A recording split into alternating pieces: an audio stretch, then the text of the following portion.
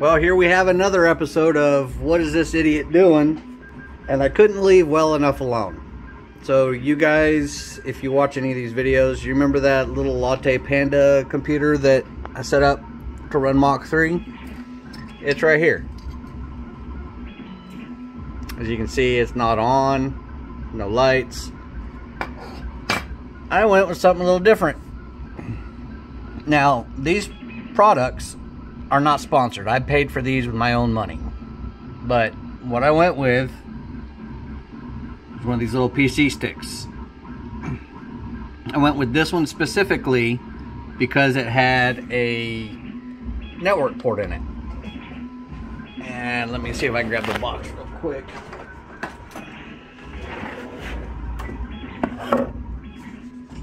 Pocket PC. This one, let's see what it says. It is got 6 gigabytes of RAM. Let's get this over here. And 128 gig storage.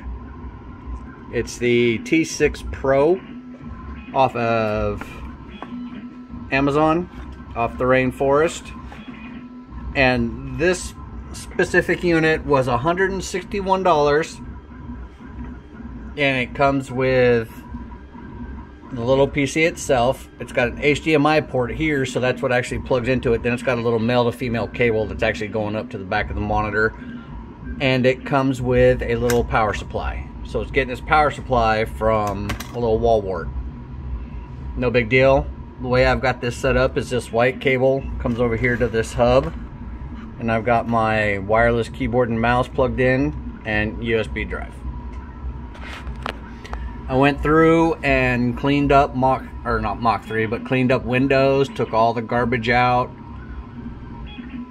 did all the settings, installed Mach 3, installed .NET Framework 2.0 because that's required for some of the plugins.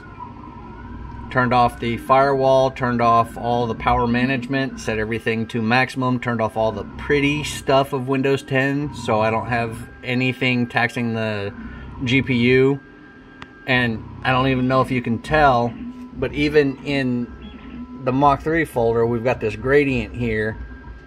Not Mach 3 folder, but the program. I went into the settings. If you right click on the icon, let's see if we can do it.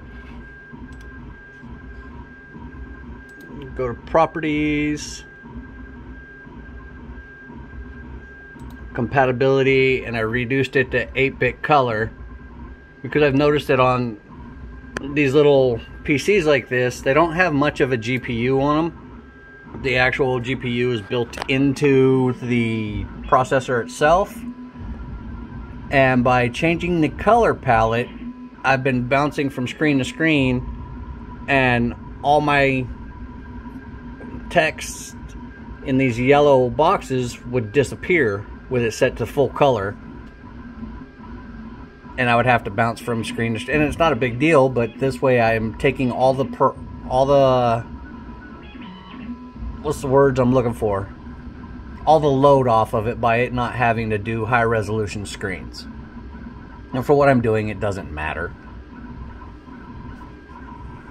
So we got .NET Framework installed, Mach 3 installed, uninstalled all the bloatware that comes with Windows 10, and as you can see, it's running the machine. It's just over there, just chugging away. Sounds good, sounds nice and smooth.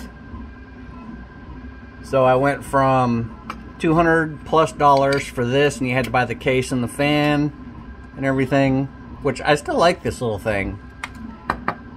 But now this, $161, $175 to my door, it's actually a pretty decent idea. So next what I'm going to try and do is take a solid state drive and plug it into the USB hub, or even into the extra USB port here. See if I can use that as additional storage or to bounce files back and forth, kind of like what I wanted to do with this, but it wasn't powerful enough. So that's what this idiot is doing now.